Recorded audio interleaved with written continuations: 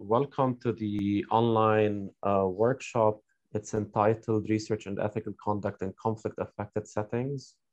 I am Dr. Zahi Abdessatter. I manage the research programs at the Global Health Institute at the American University of Beirut. The Global Health Institute is actually organizing and hosting this event, and I will be happy to moderate the workshop over the next 2 days. Just a few housekeeping items.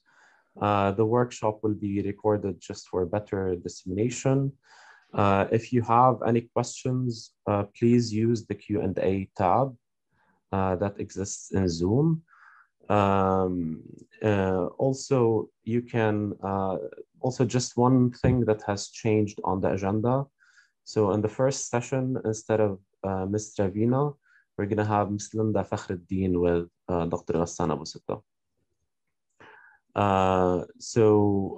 Please, you can tag us on social media, but more importantly, do follow us on social media. I'm gonna copy the links for GHI here. And from here, Dr. Abu Sitta, who is the director, Dr. Ghassan Abu Sitta, who is the director of the Conflict Medicine Program at the Global Health Institute, he will be delving deeper into why we're doing this, but just very briefly, the workshop really aims to develop the knowledge and skills needed to integrate the ethical principles when conducting research on conflict. And there will be 3 main themes throughout these 2 days. The first theme will be about the ecology of conflict areas and austere environments. And the second day, we're going to have 2 themes. The first one is going to be about research ethical approval. And the third one will be about the ethical challenges in conflict. With this, I will leave it to Dr. Ghassan Abu Sitta. Just a brief introduction about him. Dr. Abu Sitta is the director of the Conflict Medicine Program at the Global Health Institute at AUB. He is also a consultant, plastic, aesthetic, and reconstructive surgeon, and an honorary senior lecturer at Imperial College as well as King's College in London. Dr. Abu Sitta, the floor is yours. Thank you very much, Zahi, and thank you very much, everybody, for taking the time to attend this meeting. Really, this seminar or workshop is being driven by the need to generate more evidence on which we can base our interventions in these complex settings of conflict, particularly in our region where conflict has become chronic and protracted and entrenched, and the mechanisms by which it reshapes and injures human health has become multifaceted and very interconnected.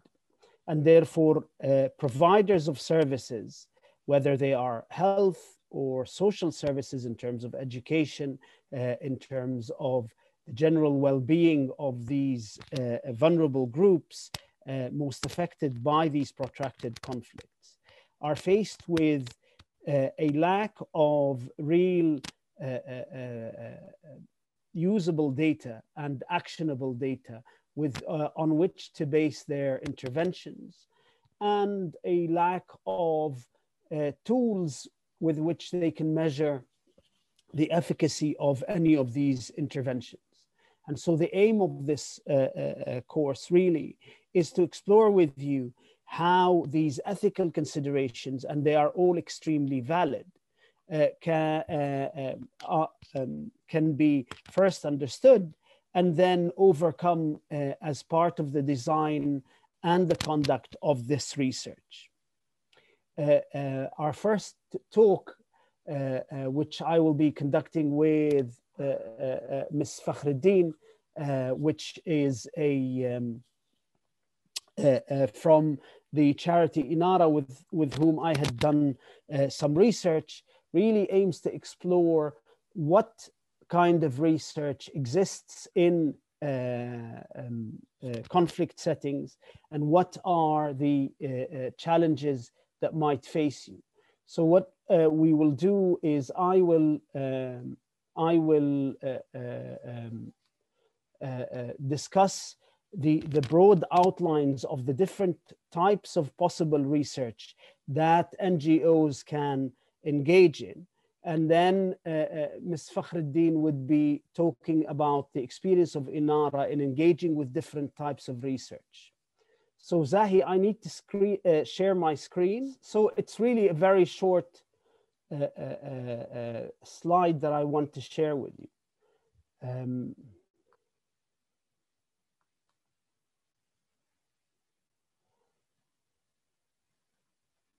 So there are two types of research that NGOs can conduct. One is analyzing existing data.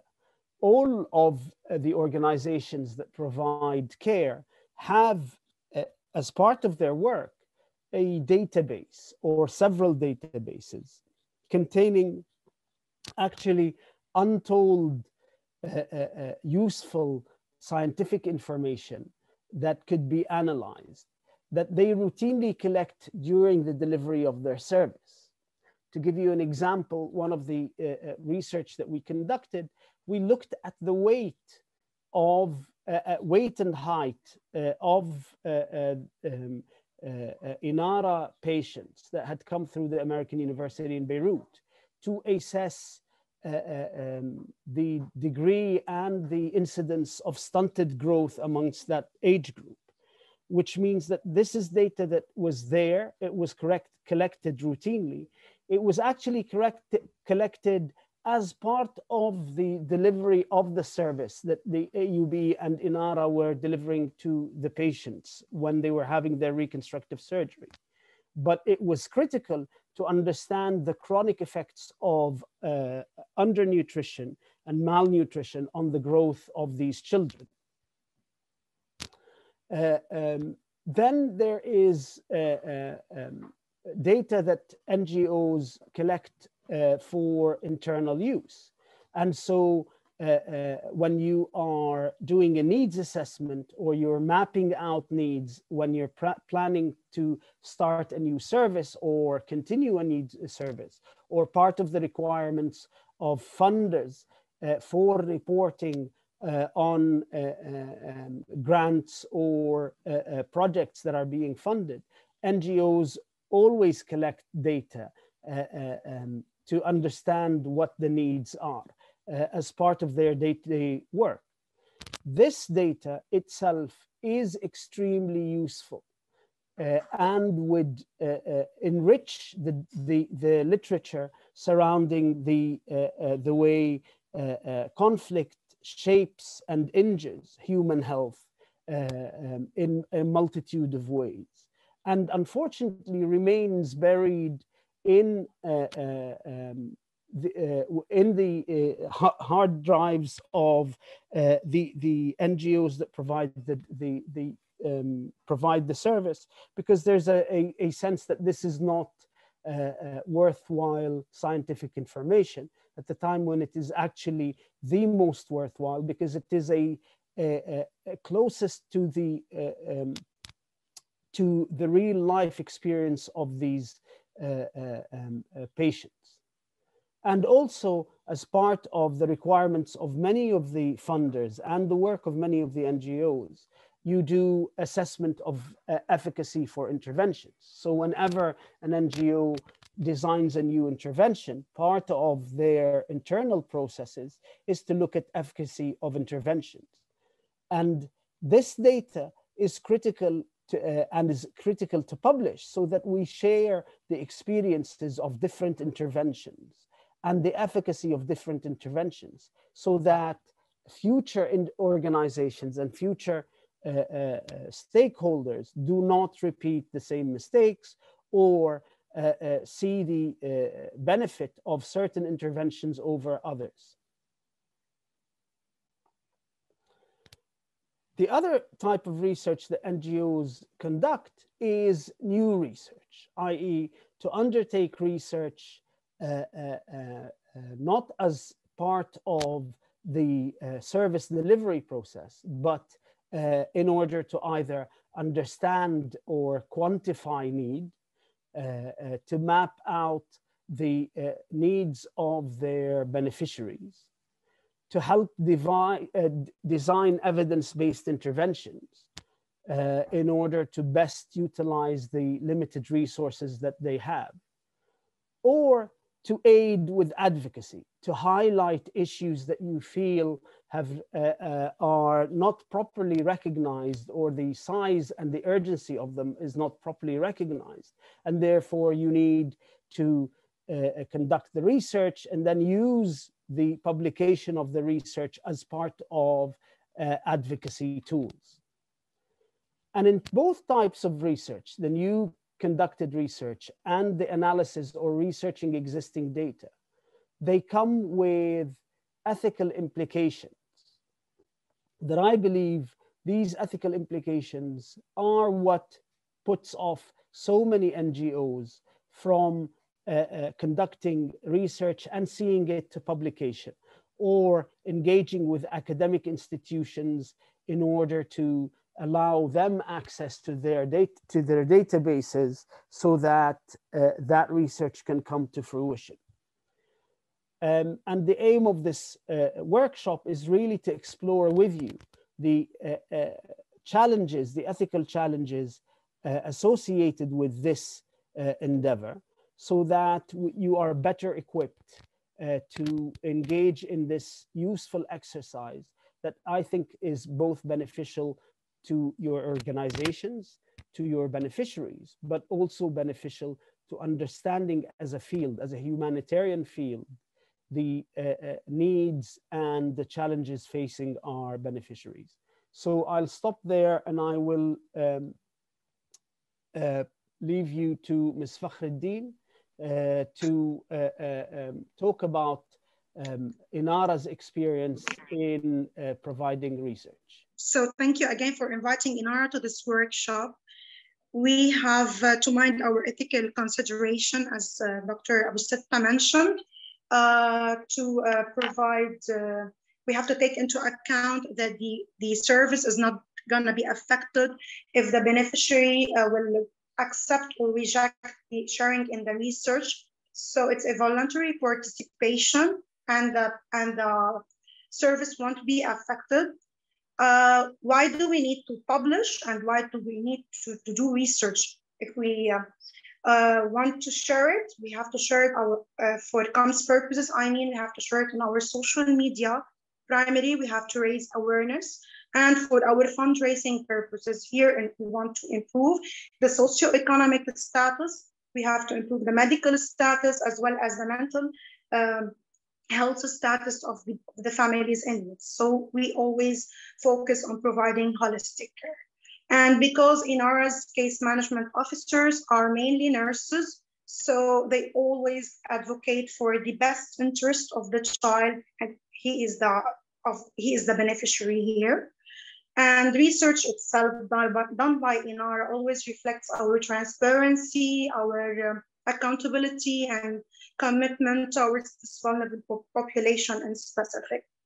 We always count on research in order, and we focus on the patient's need in order to have evidence-based practice and to direct our service provision towards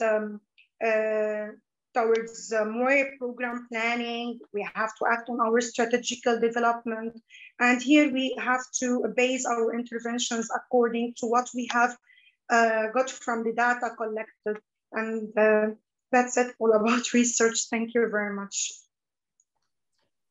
Thank you so much, Ms. Fakhreddin. Thank you so much, Dr. Ghassan. So next, we're going to move to a talk by Dr. Talia Arawi. This will be in two parts, one before the break and one after the break. The talk is titled "The Ethics of Research in Regions of Protracted Conflict." I just want to introduce Dr. Arawi. She is an associate professor of medicine and the founding director of the Salim Al-Hus Bioethics and Professionalism Program at the American University of Beirut Faculty of Medicine and Medical Center. Dr. Arawi, the floor is yours. Okay, thank you very much, Dr. Zahi. Thank you everyone for inviting me to be part of this workshop. There are a lot of things to be said, so I'm going to try to squeeze as much as possible. And of course, feel free to ask any questions after the talk. So basically part one, let me start with a disclaimer. Although I have taken Gaza as the main area of discussion here, what follows applies actually to most, if not all, research done in areas of conflict. So if you look at the pictures, this is from Yemen, for example. This is Syria, and this is Iraq. So of course, it applies not only to this part of the world, but any area where conflict actually arises. So when we're talking about conflict, we are also talking about disasters. It's a serious disruption of the functioning of a community, which involves widespread losses and impacts, be they human, be they material, be they economical, even psychological, which exceeds the ability of the community to actually deal with what is happening. Wars are man-made disasters, which makes them double disasters, if you wish. Now, it's very important for us to know, of course, why is research being done. So I'm not going to dwell on this, you're all expert. It is basically to improve knowledge of a particular health intervention and their consequences. It can also be a research in social behavioral sciences. So it also helps to deal with issues related to psychology, to sociology, to anthropology, to the life of the people there. To learn from the ground, and this is a very important point, I'll come to it later, to learn from the ground how to make a difference and to bring to light the predicament of inhabitants caught in conflict. It's very important for us not to use inhabitants in areas of conflict as a means to our publications, to our ends, which is basically to publish. It is important for us, or we have a moral obligation to bring to light the predicament that they are going through. Now, some researchers, scholars, view areas of conflict as interesting and sensational occasions to work on research and get published. And this is a clear breach of humanism and of ethics, because we are treating a human being who is already vulnerable as a means to our own purposes and not as a person worthy of dignity, who possesses self-worth and respect. It is inhumane and unethical to do research on people. That's why I don't like to use the term research subjects. I prefer the term participant, because subject objectivies the person we are working with just to get a grant. And as I said earlier, we cannot use them as a means. Now, generally speaking, because I was asked also to give you a general idea about what research ethics is and how it came about. So let me begin by saying that research without ethics is basically assault. And it is my contention that one size does not fit all. In other words, although we have a lot of international regulations like the Belmont Report, the Helsinki Declaration, the CIOMS, the Nuremberg Code, which I will refer to shortly, it doesn't mean that we apply them blindly every time and everywhere. And we'll come to this later on. So the first question is, who does most research in conflict areas? Clearly, you know that very well. It is basically humanitarian agencies and NGOs like yourselves, medics and others. And the justification is usually the need to improve the quality of assistance provided in these settings and to collect evidence of the highest standard to inform advocacy and policy change. So there's a purpose that leads to a specific change that will help this or that community. The main aim, of course, being improving the approaches to the delivery of care, be it biomedical and or social. Local researchers need work on needs assessment. They work on improving clinical pathways, and they work on other very important and relevant issues. But as we will see eventually in areas of conflict, oftentimes local researchers are not given the chance to do the research they need to do or they want to do due to a number of restrictions that will be addressed as we move on. Humanitarian organizations definitely are one of the most prominent organizations that does research, be it, for example, MSF, ICRC, or what have you. they need oftentimes to conduct qualitative and quantitative surveys. And actually, if you go to their website, they are the main source of credible information, perhaps. And this is part of their relief operations. However, the thing that makes this dangerous is that they are not often trained in the ethical appraisal of research. And this is often not perceived as being part of their core mandate. They are there to offer relief, not to be trained on research ethics and to do research in the area they're working with.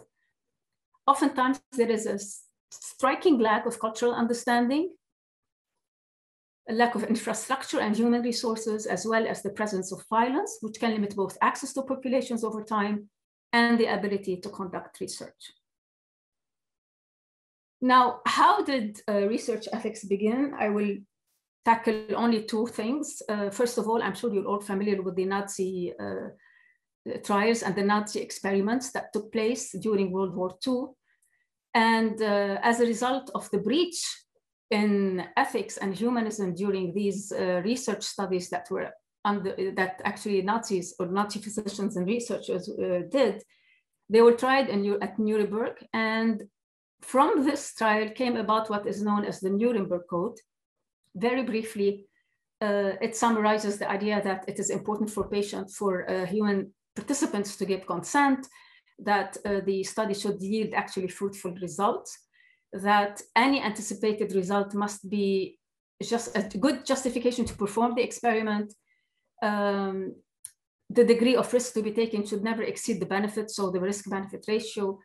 Most importantly, it should be done by scientifically skilled people. I go back to the idea of humanitarian organizations who need to be trained not only in medicine, if they're going to do any studies, not only on how to write a protocol, but also on the ethics of research. And other points that we will give you a copy of the Nuremberg Code, so that will help you to look at them later on. Of course, there's the Belmont report. This report is often the report that institutional review boards, also known as Research Ethics Committee, refer to when they decide whether this protocol or this study should go ahead or not. It basically highlights three important principles: respect for persons, beneficence, and justice. Respect for persons assumes that human beings are autonomous. They cannot be an extension to the will of someone else.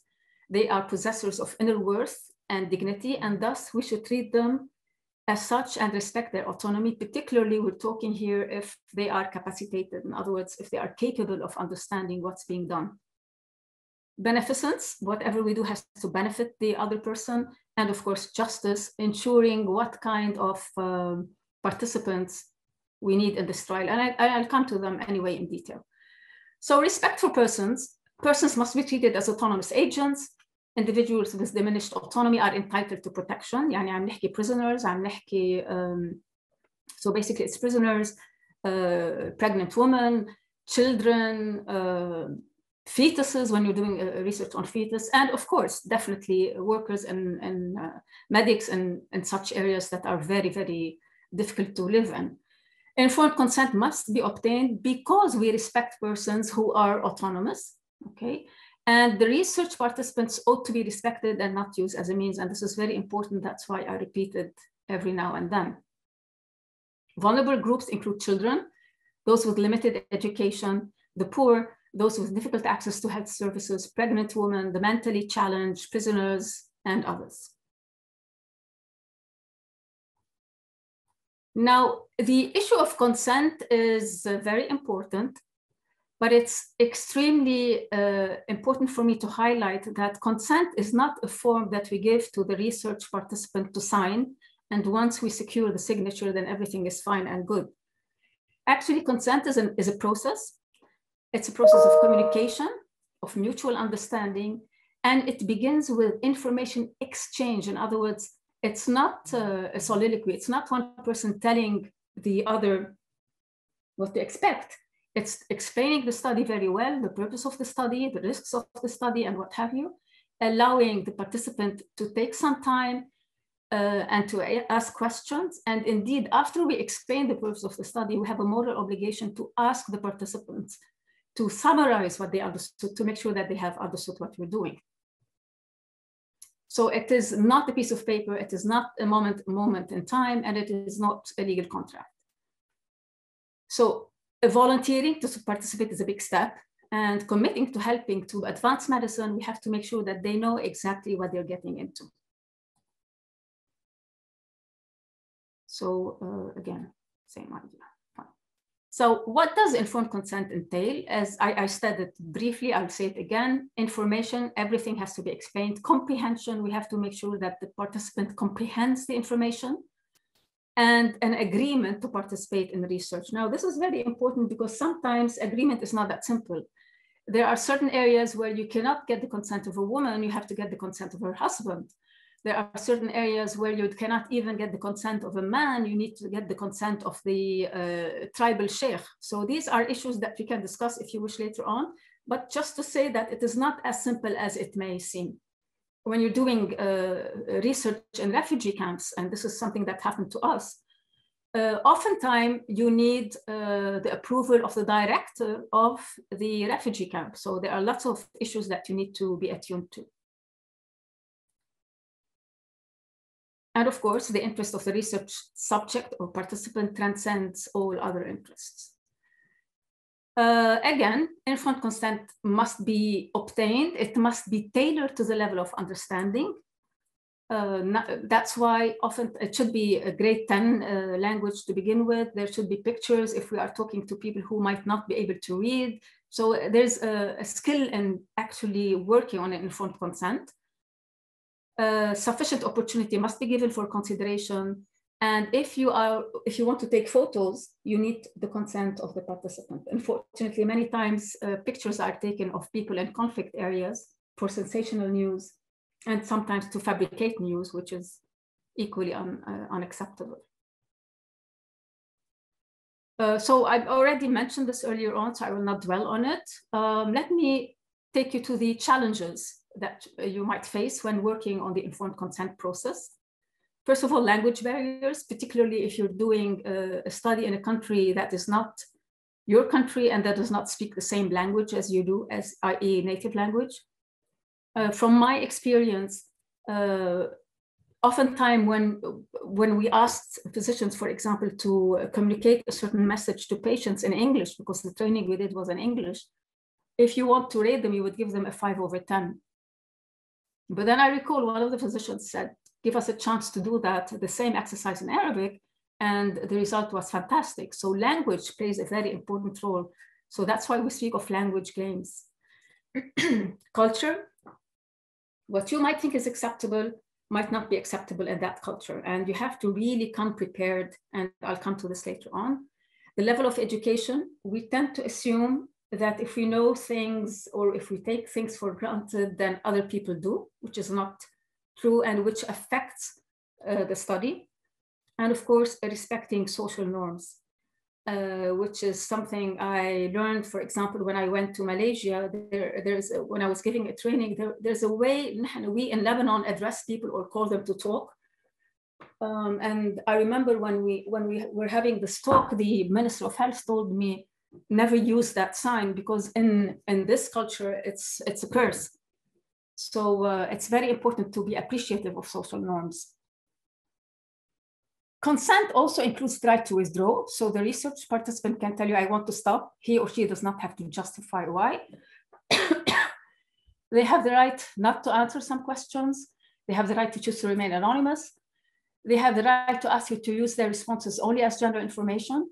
And they have a right to read and approve or edit the text attributed to them before it is released. Now, oftentimes this is not done. Main challenges, research ethics committees and national bioethics committees in certain countries are very, very weak or not available, or simply pour la forme, as we say. And thus, informed consent, most of the time, is usually a paper, nothing else. There are linguistic barriers, comprehension issues, which makes us wonder whether this is really an informed consent. At times, when you're doing a study that involves DNA randomization, genetic testing, and what have you, you cannot assume that the participant understand what it means when you're saying we're extracting from your DNA. Okay. They don't understand the idea of genomic medicine, for example. So these things have to really be clearly explained. The cultural and education level, following interrogation guidelines which might not be applicable. It depends on the literacy average of the region, unfortunately now falling backward in certain areas. Now, we always recommend that we give a declaration of conflict of interest, but it was very interesting for me to learn that actually it doesn't serve the purpose always that you want it to serve, because in certain cultures, they say, or they think, wow, he has conflict of interest, so this is a big shot, so this is certainly important, and I might as well enroll. So it gives the other intended purpose. And also, we always tell the patient, the participant earlier on, you can withdraw whenever you want. It will not affect you. It will not affect the way you are treated. In certain cultures, actually, this is viewed as a hidden threat. So they feel threatened and they feel obliged to enroll. And indeed, if you are a physician doing the study, there's the issue of therapeutic misconception. They tend to believe that there is a cure in the study. And there's always an issue if you are the physician doing a research with your patient. That's another story. I'm not going to go into this, but it's good to keep in mind.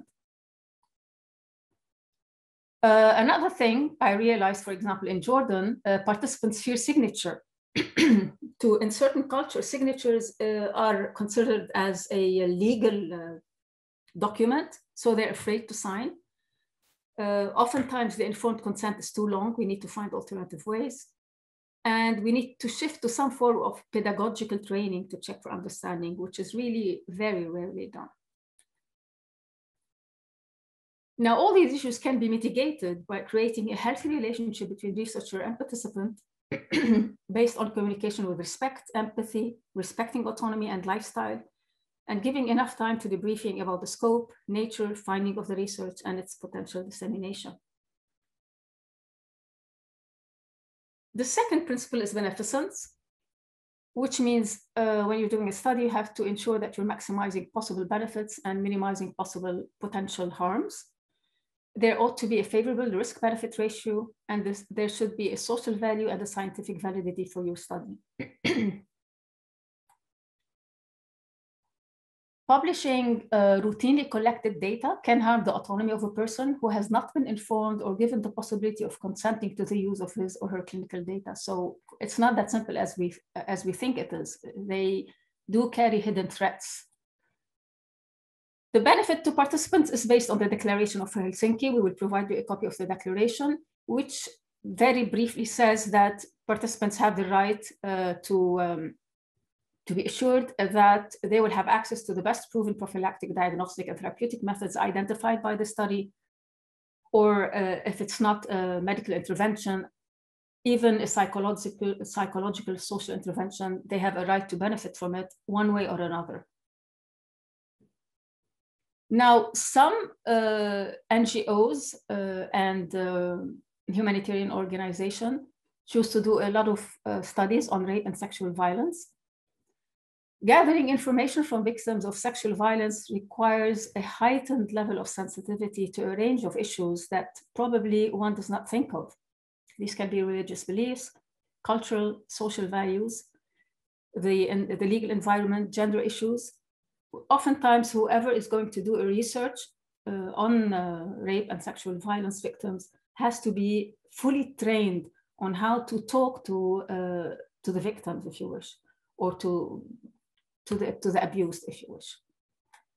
Because sometimes you say something innocently, and what you do is simply you awaken pain, you cause flashbacks to appear. You don't want to go there. Third principle is the principle of justice. Put very simply, persons ought to be treated fairly, excuse me, fair distribution of benefits and burdens, and which means this has bearings on the selection of subjects. So if you're doing a study, let's say, on the effect of war on young women, and when you do your study, because you discover that you are living you are doing the research in an area that is too patriarchal, and you cannot have access to women, so the sample you use is generally male, that's a breach of the principle of justice. So you have to ensure the selection is done equitably and fairly, and that respects the study design. Vulnerability is the key issue when you're doing research in areas of conflict. And I apologize if you already know this, but this is extremely important and I do have to mention it. Populations exposed to conflict have heightened vulnerability, which actually resulted from mental distress and physical pain and injuries. It also results from the collapse of normal coping mechanisms and deliberate targeting. And this is not theory. Our generation lived at least 5 wars in Lebanon, and believe me, this still affects us one way or another. They may be subject to multiple human rights abuses. The potential for exploiting a situation of differential power excuse me, could lead to denying or compromising the rights of individuals, which is quite often difficult to control. Most importantly, asking someone to talk about experiences that were frightening, humiliating, or degrading, like crossing a checkpoint in Jerusalem, can increase the level of trauma associated with the event. Efforts should be made to assess individuals in a particular group who are particularly vulnerable as far as possible, exclude them from the research that you're doing. Now, I will wrap up with a video just to make sure that everything is clear, and I'm happy to receive any questions if there are any. Let me see if this works. Welcome to this short film about the principles for ethical research and evaluation in international development. These principles have been developed by ACFID, the Australian Council for International Development, and the Research for Development Impact Network. Shortly, you will learn about the 4 principles. Each principle outlines important ethical questions to think about before and while doing research and evaluation in the field. Let's begin. Principle 1 is respect for human beings.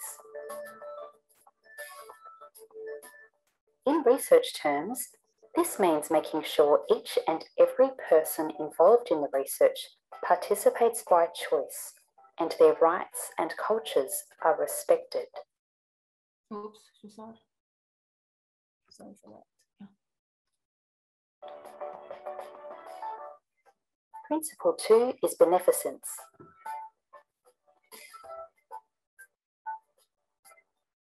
Beneficence means that everyone involved in the research gets something positive out of it, not just the researcher.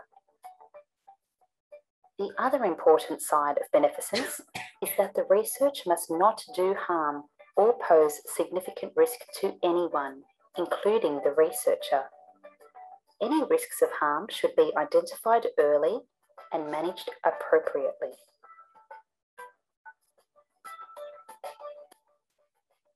Principle 3 is research merit and integrity. Research merit and integrity means that researchers need to be experienced and competent. Also, the research must be well designed, carefully planned, and the process, outcomes, and benefits of the research are clear to all involved. Principle 4 is justice. In this context, justice refers to making sure that the research is fair and inclusive. It means making sure that no section of a community or population is deliberately left out. This includes children, people with disability, marginalised groups, and people who face language or literacy barriers. Now you've learned a bit about the 4 principles for ethical research. So basically that's it. I have to be respectful of time. Happy to answer questions if there are any. Thank you so much, Dr. Talia. There's a question from Amal Matar. I wonder how possible is it to get anonymous data in conflict zone? You can answer this one, and then I'll ask the second question. Okay, so you mean getting anonymous data or reporting anonymously? So you can really, it's very difficult for you to get anonymous data if you are there and you are the one collecting the information clearly.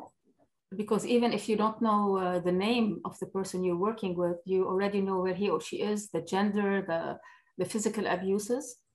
But there are other mechanisms when you can send someone to do the study, the collection of the data on your behalf. There are mechanisms when you can do this without being present via, for example, the manager of a refugee camp, but all these include ethical concerns as well. Okay, excellent. Another question is, who does the ethical vetting for research proposals, I assume in conflict settings? Okay, so usually when you go to do the research in an area, you come with your protocol already approved from the institution you're working in. Let's say you work in Cleveland Clinic or at AUBMC, and your plan is to do research in Yemen. You prepare your protocol, it goes to the institutional review board, which is basically the research ethics committee, and it is studied based on the Helsinki Declaration, the Belmont Report, the Nuremberg Code, etc. You get feedback and you get the approval. Now, the question that arises here is whether it is enough to get an approval from a foreign IRB, or should I get an approval from an IRB in an area of conflict? Now, here too, there are other complexities that surrounds it. Is there time for an IRB to meet? Are there available IRBs in such dire conflict situations? So again, another can of worms, but I'm happy to talk about this later on if you want. Thank you so much. And just to add, tomorrow there's one of the sessions that's going to talk about how to set up an ethical review board, and that might be of interest for those who are interested in this. Another question, Dr. Taria, from Isam Abdelli. I think the research of NGOs are mostly needs assessment and also, like you said, for advocacy. But in the same way, it contributes to the development of intervention. Also, donors are enforcing the development. Can you elaborate? So let me repeat the question. Yes. Okay, so I think the research of NGOs are mostly needs assessment and also for advocacy. But in the same way, it contributes to the development of intervention. Also, donors are enforcing this development. Okay. I assume of those interventions. Yes. So can you elaborate on that? Yes, everything that was mentioned is absolutely true, of course. Now, and that's mainly why we need the research done by NGOs in order to advocate, to play a role in policy changes and what have you. Now, one sensitive issue is related to the donor who is donating or who is granting the fund for such research. This is very sensitive, particularly if you're talking about international research, and one might argue there might be a hidden agenda that we're not aware of. It's very important that the donor respects whatever you find, the norms, the values, and accepts that you change your work based on the situation. So the fear is if you are getting a lump sum to do a research, you are indebted to that donor and thus have to abide by his or her rules, even when disseminating the findings or when interpreting the data. Absolutely. One more question from Nancy Tamimi. How do you define vulnerability? For example, why a less educated person is considered vulnerable? Okay, interesting question, actually. A less educated person is vulnerable only in the sense that someone can abuse his lack of education and make him agree to be part of a research protocol. In that sense, they are vulnerable. In another word, Kamen, sometimes when they are not educated enough and you want to do, as I said earlier on, genomic studies, which involves also which involves finding information not only about that specific person, but about the lineage and the family of that person. and they're not capable of understanding exactly what it means when you're talking about genomics and genetics, then they are also vulnerable because they don't have enough information. Thank you. So one question that relates to what you were just saying. So when it comes to intellectual power relationship between the researcher and those that are being researched, how it can affect the results of the research? Okay, I'll come to this in part 2, if I'm not mistaken. But basically, particularly in areas of conflict and particularly in areas that are impoverished, and Kamen Haida, I'll talk about it next time, particularly in areas where the media has brainwashed a lot of individuals, unfortunately. To begin with, coming, let's say, in a lab coat, a foreigner, well-dressed, already implies to the people you're doing your study with, who are living in conflict, have no food, already implies that you are a big authority, and at times they want to please you, for example, give you the answers that you want to hear. They are afraid of telling you answers that they want to say because they believe, for example, and I'll come to this later on, that you come from a specific particular group, and if they say something, you'll probably report them, you'll probably endanger their existence. And this happened a lot actually lately in Iraq and Syria, but we will discuss this next time in the next part. Great, thank you. Another question, research is sometimes politicized. How can we ensure that the ethical component is being implemented? Implementation is one, approval is another. So you can get an approval from the Research Ethics Board, and this approval says that you can go ahead because everything is fine, you have respected ethics and humanism. On the floor, we really never know, unfortunately. That's why we often request to have audits to see whether what the IRB or REC suggested have been implemented. But unfortunately, such things do not happen in areas of conflict. So another part of being a researcher, which we will not discuss due to time again, is the idea of responsible conduct of research. And a responsible conduct of research entails certain traits and characteristics that a researcher ought to possess and to learn. And it's character, and this RCR that will allow this to be respected and protected. Great. I think there's a component of the question that was not targeted. Isam is asking about the fact that research is sometimes politicized. There's political effects on the research itself. So given this context of politicization of research, how can we ensure that the ethical component is solid? So I repeat again, the ethical component is supposed to be solid by definition if it was approved by the REC.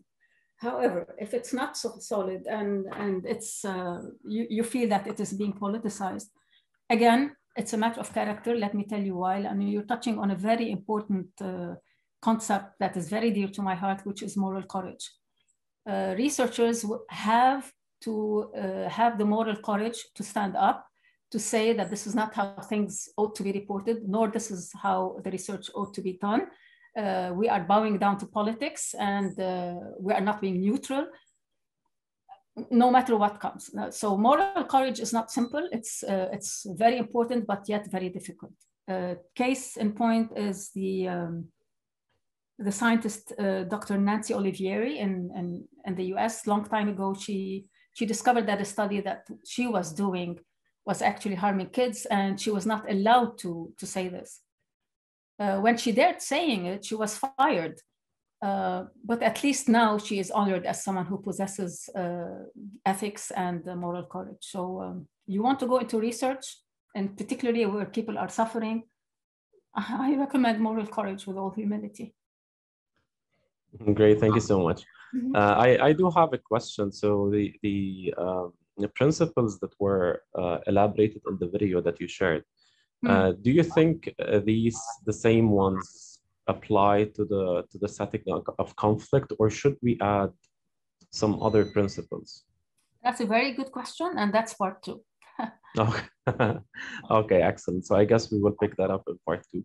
Dr. Talia now will give her the second part of her talk, the ethics of research and regions of protracted conflict. Dr. Talia, the floor is yours. Thank you. I'm sharing screen and I'm going to tell you, I might exceed the time, if that is okay, but I will go. That is totally fine. We are already 10 minutes early, so it's fine. You can take your time. Okay, thank you. So this session will tackle the question that Dr. Zahi actually had, whether we have a moral obligation to challenge universal regulations. And I will address this in so many indirect ways, however. So first of all, why would I need to challenge international regulations? Because there are issues that hinder research in areas of armed conflict. There are issues that hinder us following the international regulations blindly in areas of research, in areas of armed conflict. So the first thing that is extremely important for us to keep in mind is that it is very important to get to know the culture, the situation we're going to work in, and the place we're going to go to. Unfortunately, one of the most common mistakes that is often being done by researchers when they go to do research in another area is that they say, I need to read about, let's say, the culture in Iraq. I need to see how they live. They watch videos about it, which is also not enough. And I'll shed light on this. And they'll listen to the news, which is also not enough, particularly because, as Noam Chomsky once said, the media is a victim of what he called manufactured consent. So all this is not enough. And to explain this experientially, I will share my own experience when I wanted to study I wanted to learn how Bedouins live. So I read about Bedouins' life, I read about the desert, I read about everything, and I watched videos and I thought that I knew. Then I decided, I don't know how, to go to the desert and to spend time with the Bedouins. And I realized that maybe 50% of what I thought I knew was wrong. So it's very important to go to the place you are in, you want to study, to live how they live, to eat how they eat, to wake up as they wake up under fire, for example, to really live their life in order to be able to do an authentic research with them. As Chomsky said, he who controls the media controls the mind of the public. The mass media, oftentimes we say, well, we listen to the news and we will know how things are happening and the culture we're going to, but actually the media are huge corporations, massive corporations, linked up with even bigger corporations. So it's it's a manufactured consent. It's not a true consent. So this shows two contradictory things: manufactured consent, which is listening to the news, and reflective thinking, which is reading, which should be followed definitely by actual visits. Now, a question that arose earlier on was politics. So let me shed light on that one. States such as Syria and Iran, for instance, require you to state your religion and whether or not you have ever traveled to occupied Palestine on your visa application. If you are Jewish or have ever been to Israel/Palestine, occupied territories, you are left with the choice of flying or not receiving a visa. In many cases, applying for a research visa to conduct research on a politically sensitive topic means no visa will be forthcoming, while a tourist visa is easily obtained. So you need to really think carefully about these issues and consult with researchers. So here we are starting to challenge things as they are. In Syria, for example, political science students are seen as political activists rather than students, and thus respondents do not give them the information they want, or they are afraid of giving them the information they need. They fear arrest, torture, or execution for speaking with you. Some information might have to be omitted for their own safety. And at times, you are morally obligated to omit certain information for their own safety, even if you have it. So that's where you will have some moral distress, moral injury, but you have to think through this, use what Aristotle called phronesis or practical wisdom to decide what should be done in this specific case and what is more important to you, the publication, the life of these people you are working with, and other considerations.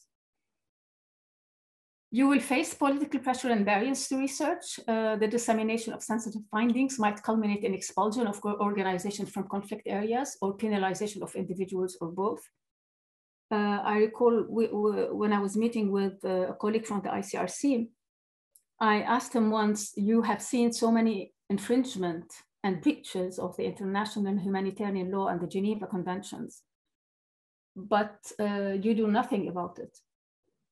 And that's when I learned something very important. He said, well, we have two options. We either speak up and we say how wrong this is and how it was breached, and we will never be allowed to go into that country again. And thus we will not be allowed to help people in that country again. Or we have to stay silent, just submit an objective report in order to be able to go there and help them. So that's a decision that you will have to make. Humanitarian organization, exactly, that's what I said. They might be forced to withdraw from those countries or have been expelled, so it's up to you to decide what is it that you want to do. Now, another important point, oftentimes studies are done based on quantitative, basically quantitative studies, but I argue that statistical measures alone will fail to capture the full impact of modern warfare on individuals and populations, their health and human rights. I always, with all humility, but this is my humble opinion, I always suggest that even if you have a quantitative study, to ensure you have at least one or two open-ended questions, because that's where the treasure really lies. That's where you appreciate the narrative that you are being shared with. You get to see themes you've never thought about. So anyway, in the world, qualitative studies are now on the rise. You will not, again, you have your methodology. It was IRB approved. You need to fine tune it or change methodology while there. You discover that it's not what you expected it to be, again, because you did your research, listening to the news and reading a few books. But once there, you discover that you need to change your methodology. So what do? Usually amendments are sent for IRB approval. You cannot go ahead without any IRB approval. But all of a sudden you are caught in a country where there's no communication with your IRB. What do? You have a fund, you halt the study, or do you change the methodology? Or better, did you have a plan B before coming to that country in case something happens, that a plan B that was approved by your IRB? Basic data collection system may be absent or poorly implemented. Let's say there's no electricity and other technological issues.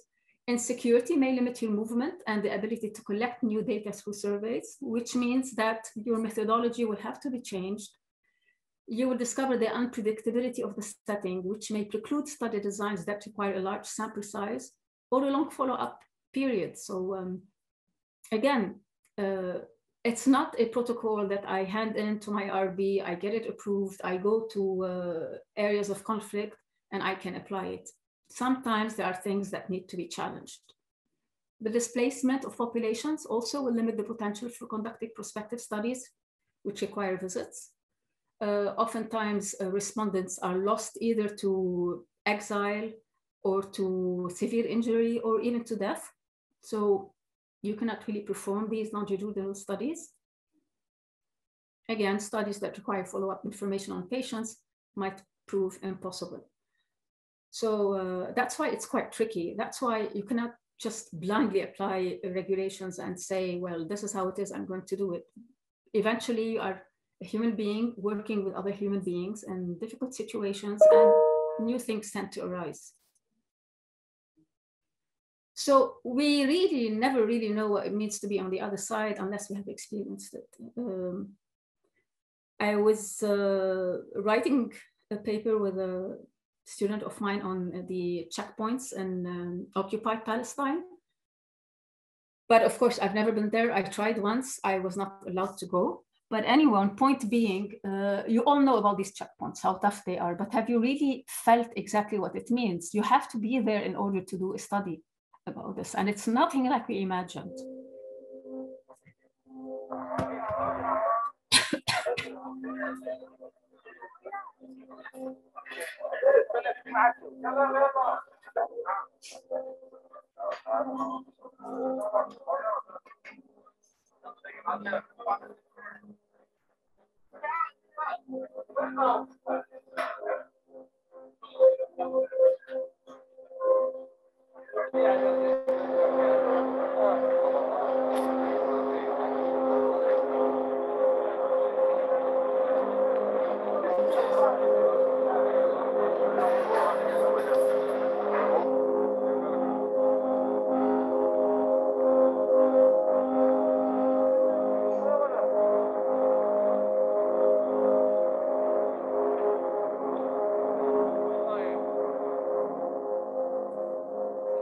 And actually some never make it. So Kaman, this will affect the study, whether you anticipate this or not. When Ghassan Kanafani, the famous Palestinian author, was teaching in camps during the war, he asked his students to draw an apple. And then he realized that these students living in camps have never seen probably an apple. They have probably never seen an apple. So he's known to having said, no, don't draw an apple, just draw a tent, which means an immediate plan or an immediate decision to change your methodology or your plan while there, because things are not always the way you would expect them to be. This is a picture that I found. It's from the one of the Lebanese wars that we've witnessed. These might seem silly, okay? You have bottles of water, you have candles, you have fire extinguishers and old mattresses. But these meant the world to us because these were, as my sister actually wrote, wasa'il sumud. This is what we used to carry to run from the Israeli invasion. So these are things that, again, the other side never really appreciates. Another major challenge to research done by humanitarian agencies is that the study team is composed of people who are also involved in the delivery of care, as is the case with MSF.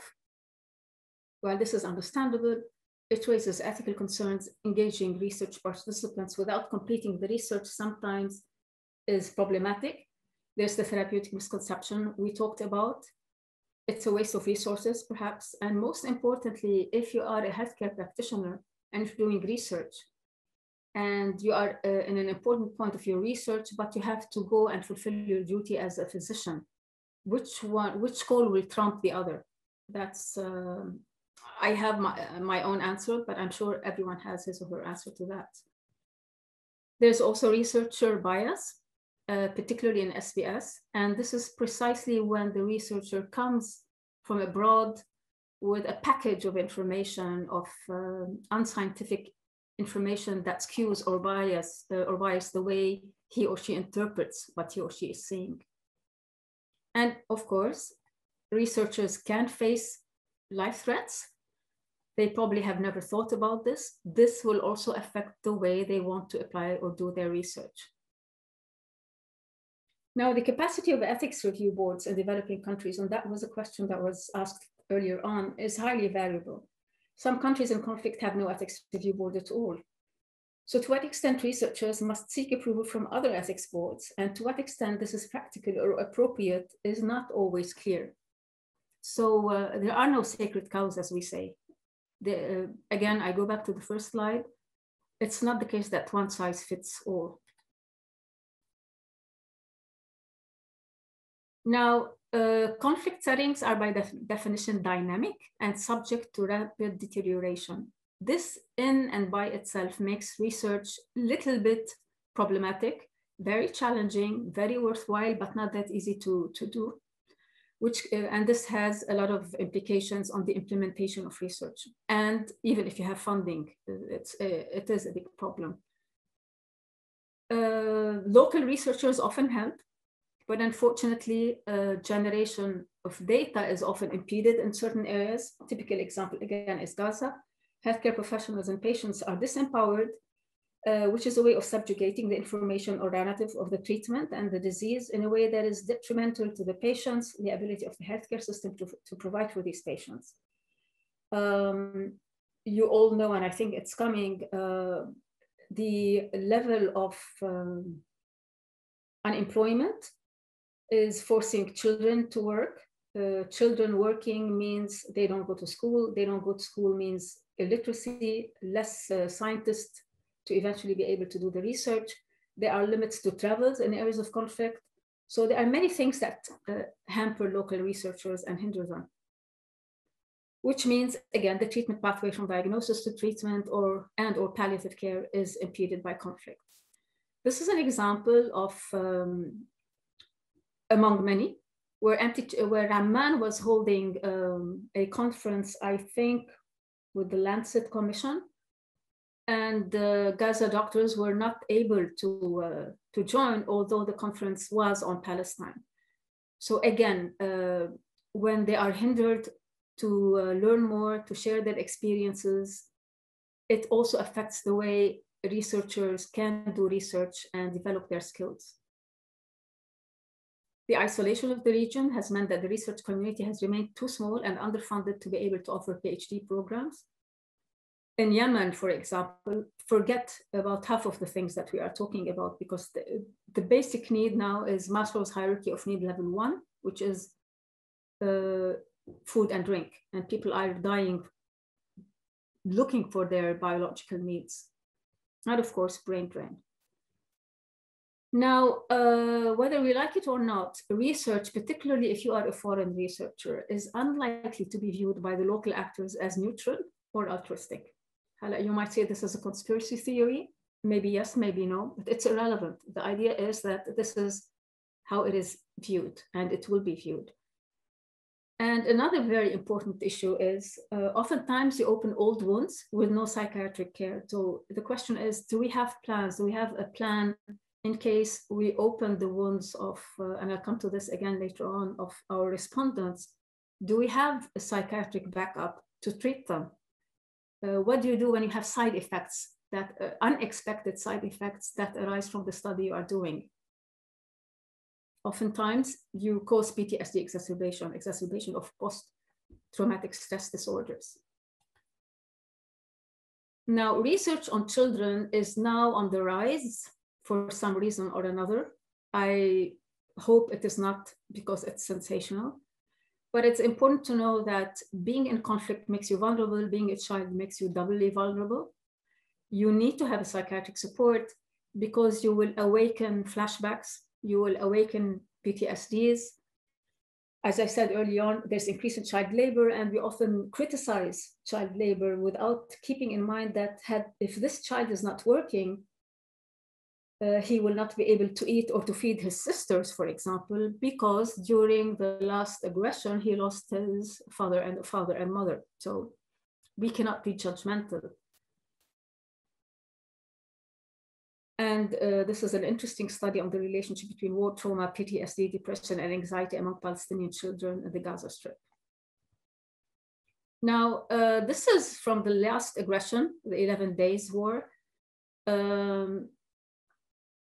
So we tend to see, okay, this is very interesting. I'm going to do a study on children, with children, but these children are not the same as the regular children that we see every day because of what they're going through. So I'm going to share this.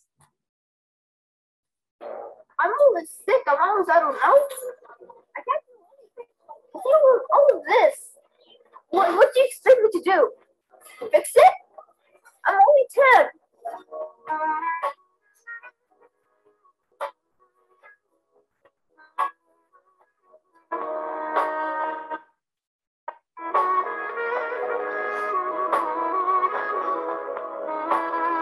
I can't even do anything anymore. I don't even know what to do. I get scared, but not really that much. I do anything for my people, but I don't know what to do. I'm just 10. I'm just 10. Okay, so it's enough. I just wanted to show you compare a 10-year-old in Lebanon or in the UK or anywhere else to children in armed conflict. It's totally different. Again, I will summarize a little bit and then we'll continue. Number 1, considerations for research funding institutions. You're about to fund a research project that takes place in a fragile or conflict-affected context. Key questions you can ask include, did the applicants conduct a conflict analysis jointly with their partners? How is the allocation of funding linked to power structures in a research relationship?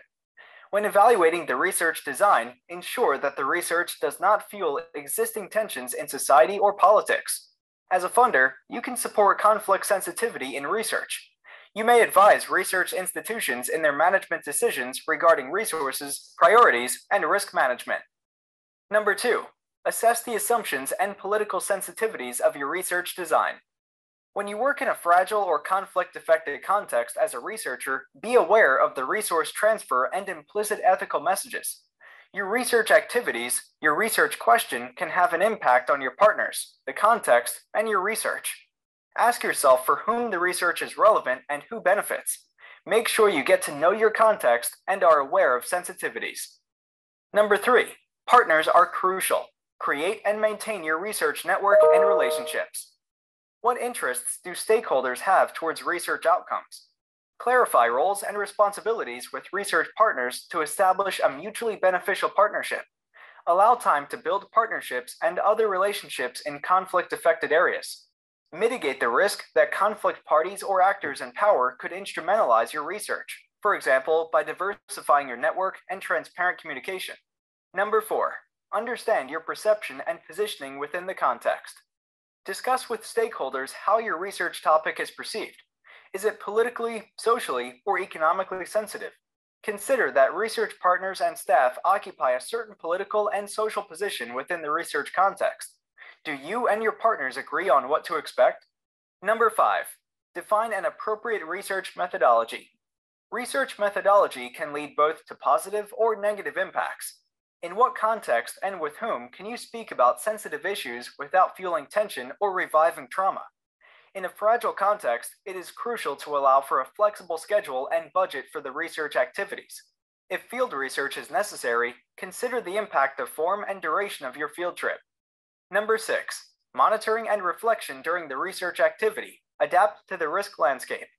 Implementing research in a fragile and conflict-affected context requires constant reflection by the researchers and their partners. Develop strategies and mechanisms to identify and mitigate possible risks the context may pose for you. Exchange with other researchers, take care of your well-being. Monitor also possible risks your research may hold for your interlocutors. Number 7, take adequate security measures. A conflict-sensitive approach is also relevant for the security of all the persons involved in your research.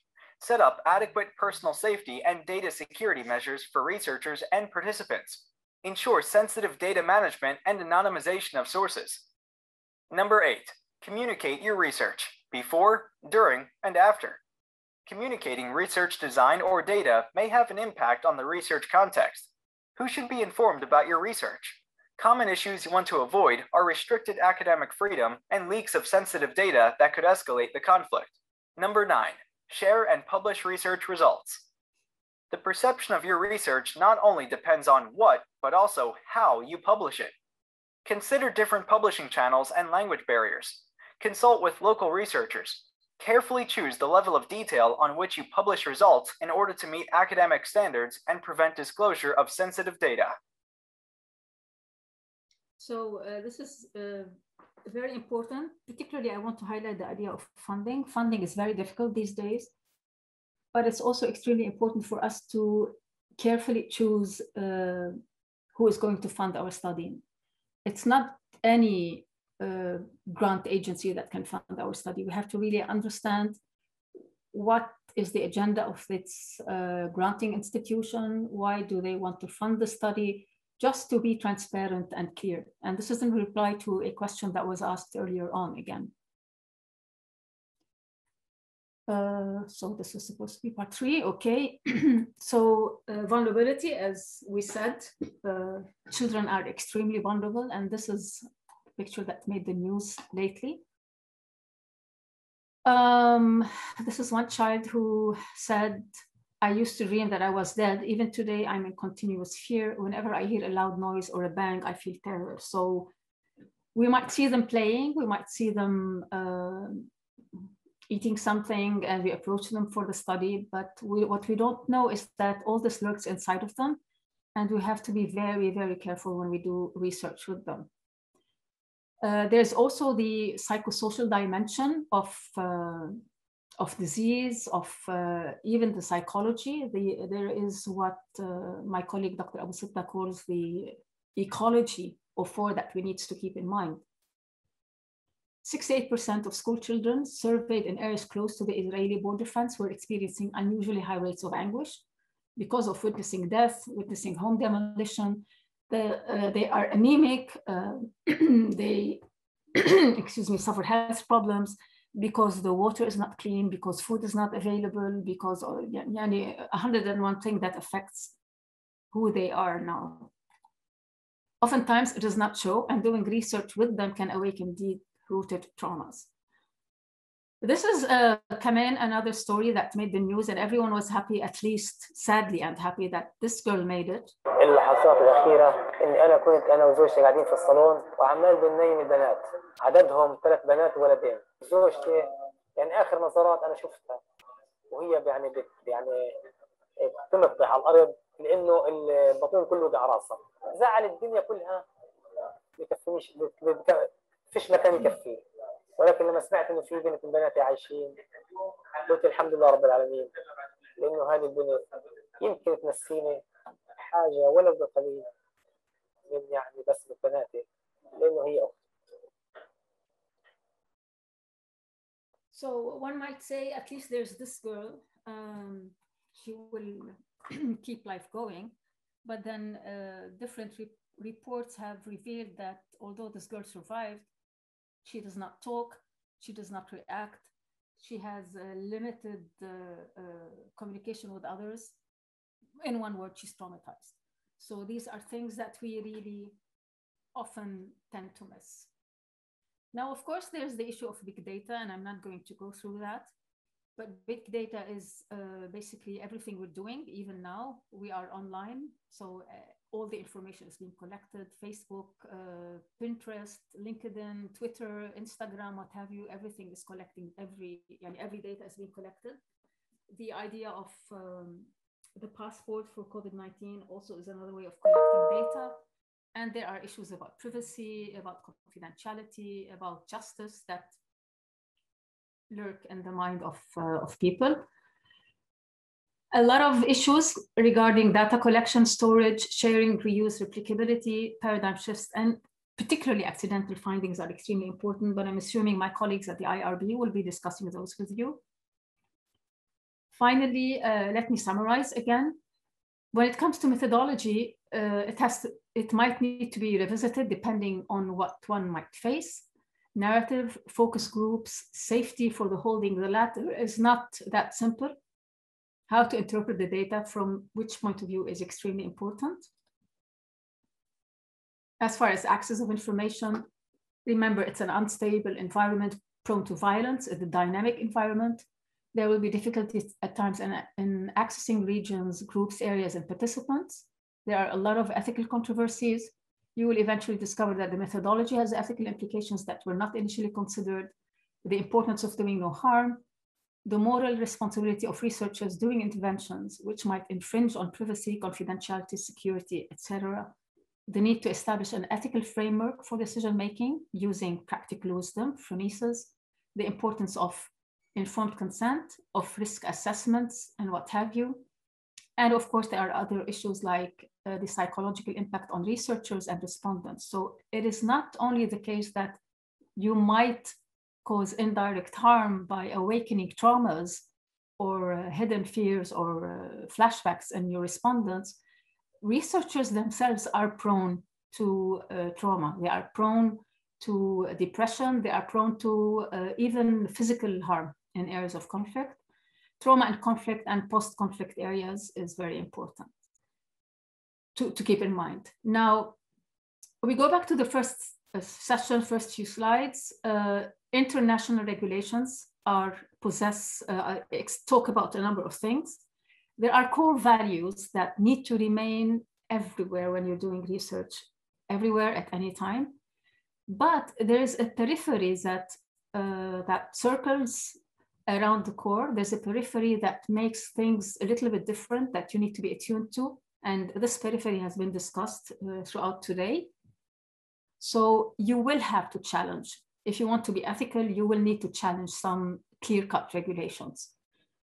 You need to be aware about, by the way, this is something that is downloadable, a report that is downloadable. I really recommend that you download it, a conflict-sensitive approach to field research. And these are points that are highlighted: the issue of sensitivity, the importance of being flexible, appreciation of the local context, when do you have to do trade-offs, political sensitivity, security, communication of results, and others.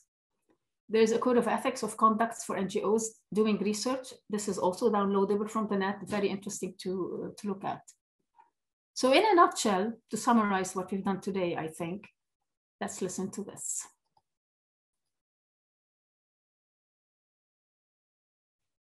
Number 1, considerations for research funding institutions. You're about to fund a research project that takes place in a FRAD. How is the allocation of funds? Okay, that's the same one. I'm sorry. There was a mistake in downloading Malish. So what are the points to remember? Never send naive researchers. The worst thing you can do to a research and to researchers and to respondents is sending naive researchers. When you want to get a grant, make sure you research the grant very, very well and the granting agency.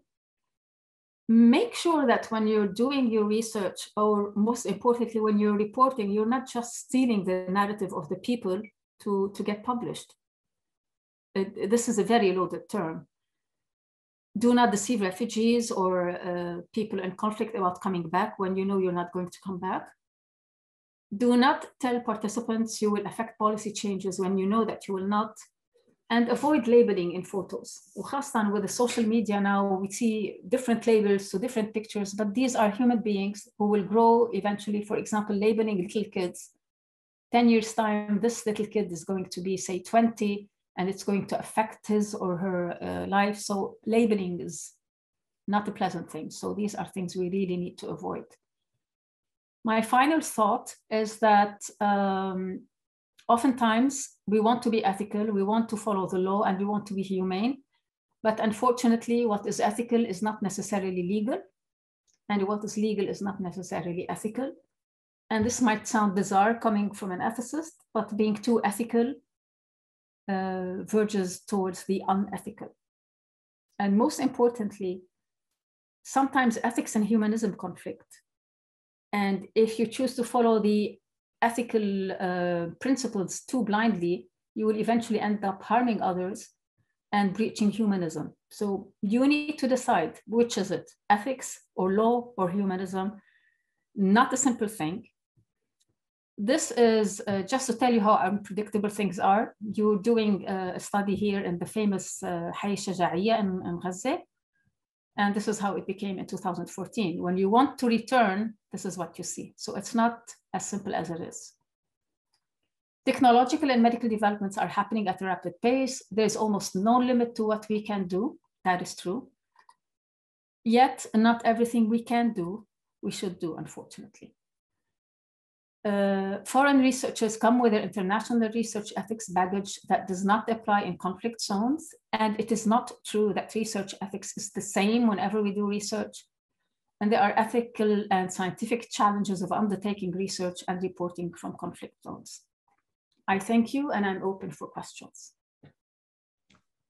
Thank you so much, Dr. Talia, for this inspiring, impactful, and emotional talk. We will take any questions from the audience. I just want to add that Hanan, I think Hanan is from Palestine. She said at some point that UN agencies in particular will not accept the results of the research, impose the researcher to adopt neutral language that doesn't bother the Israeli occupier. For example, my friend conducted research on detained children. UNICEF refused to publish the results as they came. They removed the most important part of the research under the accusation of biased language. And I think you touched on this, Dr. Talia. Mm-hmm. It often happens, that is true.